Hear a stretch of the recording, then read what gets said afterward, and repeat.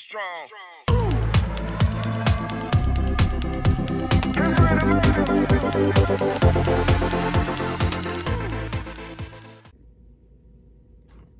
Hey everybody, Oscar from Missouri here. Welcome back. Glad you were able to spend a few moments with me here. As you can tell from the title, we're gonna kind of go over building structures today. But first, let's jump into the first segment. I've got my JB Cobbler building here, which I think is a good representation of a lot of the features that come along with the top of the market, as far as old scale is concerned, well, any scale really, building structures. If you look real closely, you can kind of see some weathering. You see that pattern there, a lot of it right there below the windowsill, below the air conditioner and the plant there. I mean, you just can't beat that kind of stuff. The window dressings, you can see some blinds right there. Man, how they put that in there, I just don't know. The wall advertisement. And if you go up top here, you've got some building rooftop stuff. What do you call that? The vent stacks, HVAC, some fireplace, little structures there. On this side, you have some more ground accessories, like the dumpster there. You've got your utility, and a pole, another advertisement. Look at that. I mean, you can't beat that weathering, which gives a structure like this a lot of, detail. Around back here, look what you got. A rug hanging over, some plants. Man, you just can't beat that. The gutter system, some more HVAC units in the windows there. If you look below here, see if I can get down. There is a light placeholder there. Look at that. That's a perfect opportunity to pull that out and put in one of Woodland Scenic's, what do you call them? The gooseneck light fixtures. Man, I mean, you just can't beat that. Around front here, the JB Cobbler signage. And, oh, how can I forget? The figures.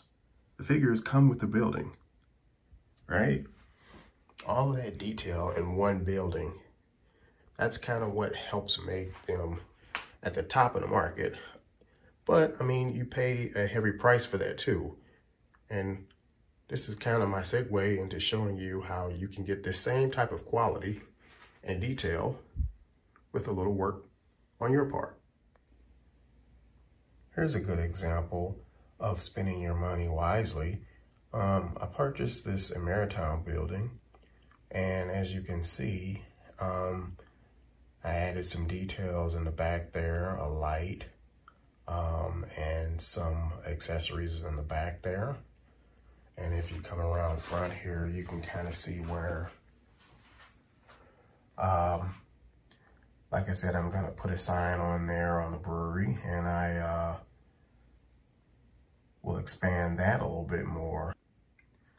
So to kind of wrap up the building structure strategy, ideally you're supposed to put all your very nice, more expensive buildings up front, closer to your audience, and the cheaper ones in the back. And that's kind of what I've done. The MTH one that I have there and the two Ameritowns are in the back of the scene. I'll probably have a whole bunch of building flats across the back there, which will be, I guess, least, not as expensive, but as things go, I'll dress up the MTH building there. I got that one at a fraction of a price, a friend of mine, and I'll, accessorize it. I'll 3D print some rooftop accessories and some you know, just some ground accessories, maybe some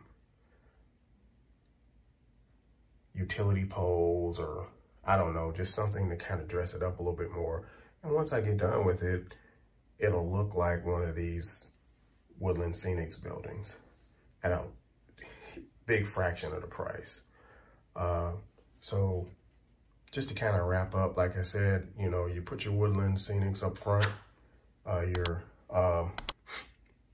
cheaper ones in the back, and you dress them up so they look like they would actually fit into the scene.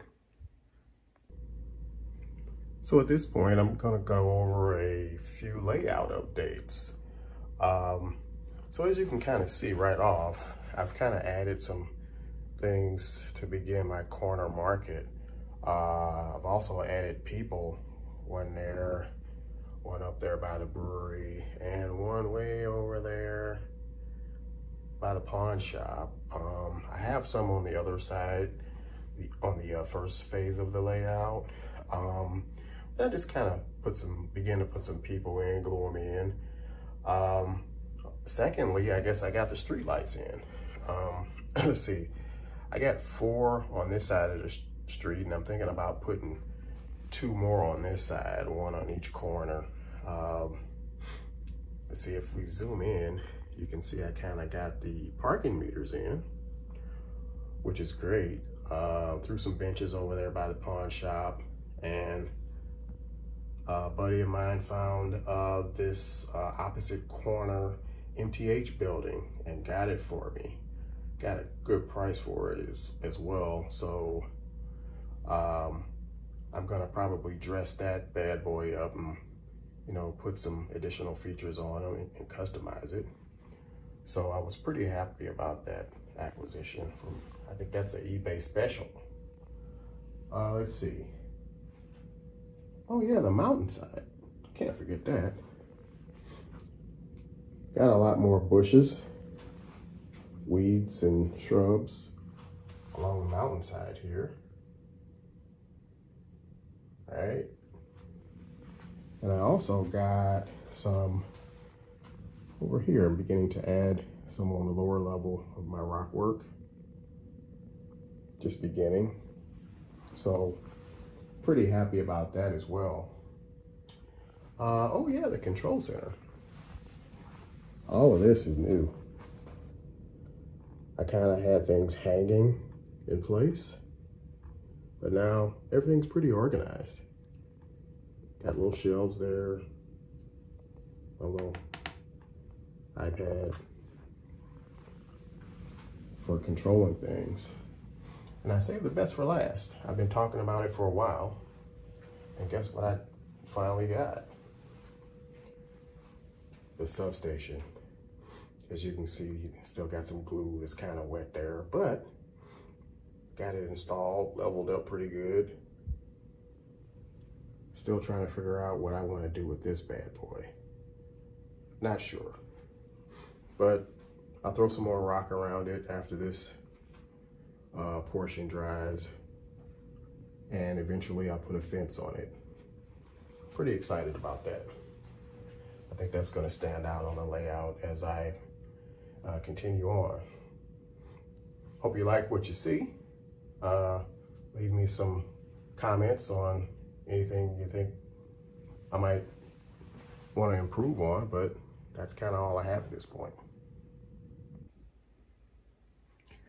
Yeah, thanks for stopping by, and until next time, enjoy those layouts.